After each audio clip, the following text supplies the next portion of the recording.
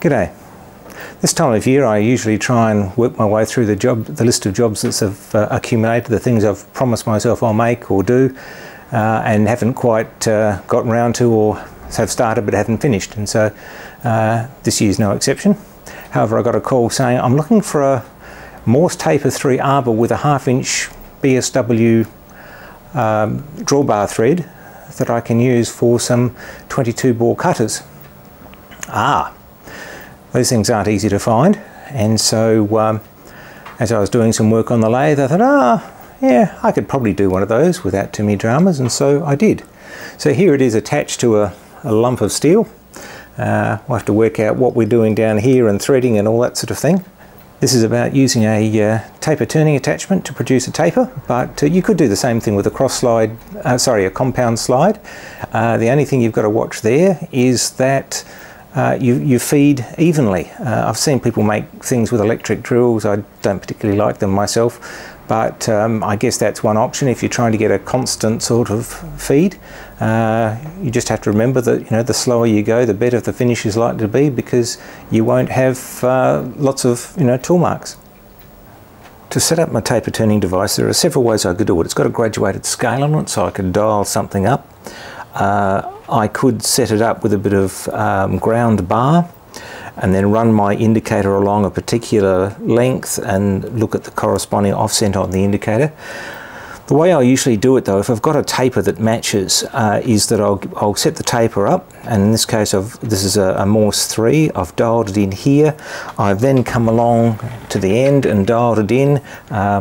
If it was out, I gave it a gentle tap, came back this end, rechecked it until I was confident the axis of the conical surface here coincided with the axis of the lathe, and that's probably the easiest way to set things up. If you're worried about the goodness of the surface, just put some. You can use blue. This is whiteboard pen, that seems to work. Get a socket, slide that on and see how that goes. And you should see, I think I marked that when I pulled it off, but you should see a sort of a uniformish removal of blue, and if you're lucky, if you're using engineer's blue, you may even see some build up inside the socket. I did have a drill I started doing this with, and then you may not be able to see that there's a whole bunch of lines there, and running the indicator across those, it was twitching. So I think that they had a bit of a chatter problem. Didn't correct it, but I thought, oh yes, nice clean shank, that should work nicely. No, it doesn't. So you just have to be careful, check these things out. This one's an older drill, but it seems to be a nice clean shank and fits the socket nicely. This is my taper turning attachment. They all work in a similar sort of fashion. There's a fixed portion which is anchored to the bed of the lathe.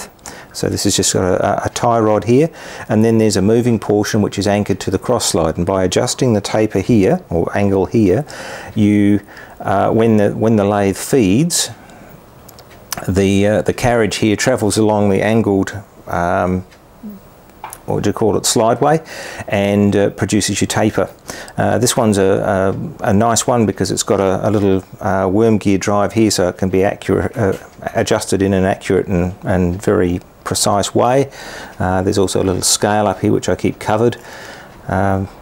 This one also is good because if I disconnect this rod, I can use the lathe normally, so I can set this up for a particular taper, disconnect this, and then come back in a couple of weeks time and cut that same taper without having to worry about resetting it up, which is really nice. Some of the add-on ones, the cheaper add-on ones in particular, it's one of those things where once you've set it up, you've got to use it, because as soon as you take it off to use the lathe normally, it's the adjustment's gone. So nice way of doing things. Anyway, the next thing I have to do here is adjust the angle of this so that it matches the angle of my taper, and I'll do that simply by putting the gauge on there and then winding that along, tweaking the knob here to get it all in adjustment. So here I am, I've got my indicator set up against the taper. I've had a go at adjusting, and I think I'm pretty right, and if you watch it, it Usually there's a bit of a twitch at the start, but once you get moving, you can see that it's staying around about the same spot. There's a slight cyclic error there, which is probably the winding of the lead screw, and I might be able to get that a little bit better, but that's pretty good. And I usually find that ignoring that bit on the front, if I can get that steady, it's a good thing. This taper turning attachment's worn. It relies on people putting oil on it, and this one wasn't oiled terribly well, so there's wear in the middle, and so it does tend to dip, but you know, it works pretty well. I'm pretty much set up to cut my taper here. I've taken this down to the major diameter of the taper. Most tapers, when you know, whether they be Morse or machine tool, have got a small flat at the end, so I think it's referred to as the gauge diameter. But basically, when cutting a taper like this, take your stock to that diameter and then cut up. Now I've got a scribed line there, marked line on the texter, just to show me where the taper should be ending. So I've got about 5mm between here and the shoulder, and that should be fine. I'm using my favourite profiling tool here. I'd like to see how this goes on this particular steel. One thing before I forget, I've changed the tip of my indicator from a flat one, which is what I normally use, that one I think it is, to a pointed one.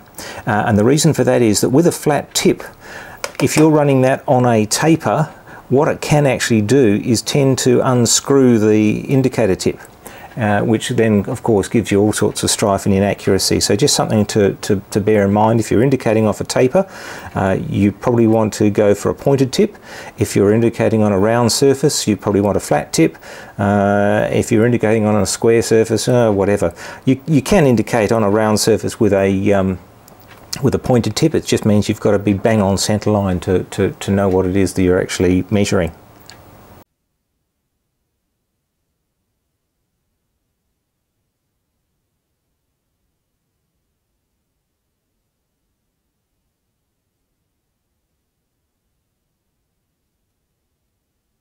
I've got most of my taper done. You can see it's developing. It's stopping around about there somewhere. So I'll soon see it when it gets into the black section there.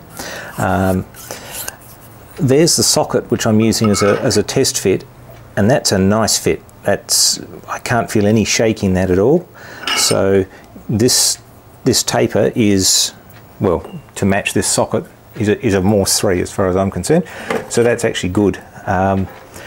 This is the time to test it because you've got enough taper there to actually feel, but you've still got a little bit of room left to connect. If you were way out, then you'd be in trouble, but as it is, I'm good. Now, one of the nice things about this tip is that it cuts in both directions, and so I'm now going to actually use that to my advantage here. I'm going to cut back here just to see what the finish is like on this second, third to last pass, but if it's good, then I think what I'll be doing is cutting away from the headstock there, and that way I can work right to that line and be confident that you know, I'm not going to overshoot. Other than that, earlier on I had some black texture in the middle here, and I put the taper on, or machined up to that until it ran out, measured that, did it again after feeding in 5 thou, and I got 2.5mm worth of movement. And so you can do it that way too. You can work out, well, I need to come in, you know, 10mm, which means I need to feed in work out your maths that way. But there we go, it's coming along nicely. The taper turning part of this is all done, and has worked out quite nicely. There's probably maybe 2 to 3mm of clearance between the end of the socket and the end of the taper, and there's the sort of the 5mm or so I was aiming for down here, so I'm happy with that. The last thing that needs to be done to this end is putting in the thread for the drawbar. Now this is going to be a 1/2 inch BSW drawbar, so that's all fine. I've got a tap for that, and I'll be doing that. But with threads that are going to be on and off and could get damaged, what you usually do is you put a bit of a counterbore. So I'm going to use a diameter 13 drill and just go in for a millimetre or two, 1/10 of an inch, something like that, and just give that some clearance before I then go in and tap that hole out. So here it is, the finished MT3 with a 1/2 inch BSW drawbar thread in it. That's already, this is concentric with all this, so this can be chucked up and locked off to length and turned down to size and whatever's required out of this. But I guess the two things are that these things aren't as hard as they can first appear. But the other one is, if you see a lathe with a taper turning attachment on it, they're well worth considering if you do this sort of stuff. If you're just doing straight cylindrical turning, I wouldn't bother. But if you're after a lathe that can do all sorts of bits and pieces, that's certainly a feature which is worth keeping an eye out for. So thanks for watching, and we'll see you for the next one.